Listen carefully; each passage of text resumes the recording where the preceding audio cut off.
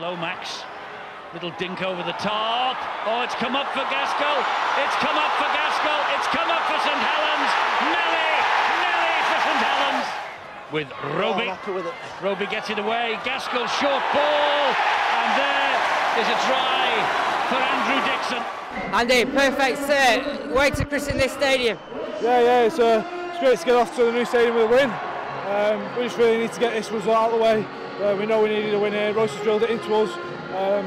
It's important that we make this ground a bit of a fortress for ourselves. And it's good that we got a good performance in the second half.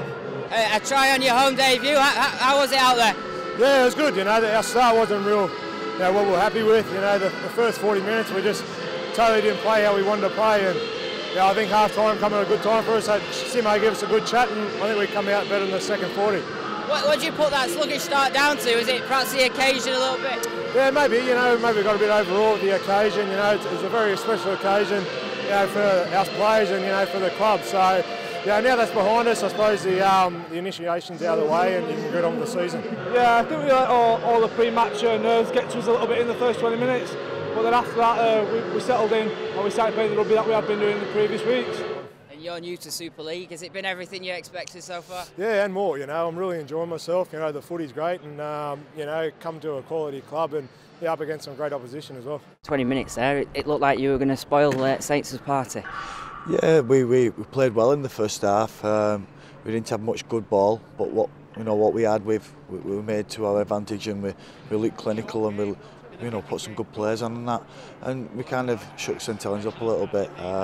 Like I said, we didn't get much good ball, to be fair, but our completion was pretty high, and did all the right things. I was up towards 80% in the first half, and we always in with a chance.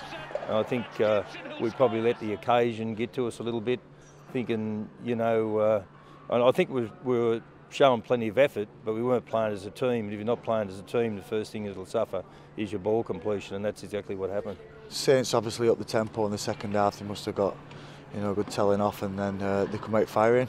And obviously, we didn't go with it, and we made a few errors ourselves, compounded with the, penalties, and a couple of decisions didn't go our way. And then next minute, Saints have just hit you with 2 tries, and obviously we're not helping ourselves in the second half by turning over so much ball. You can't do that against the top teams like St Helens. But if we could bottle the first 40 up, we'd be in with a chance of winning. And you pleased that you christened this place with the right result?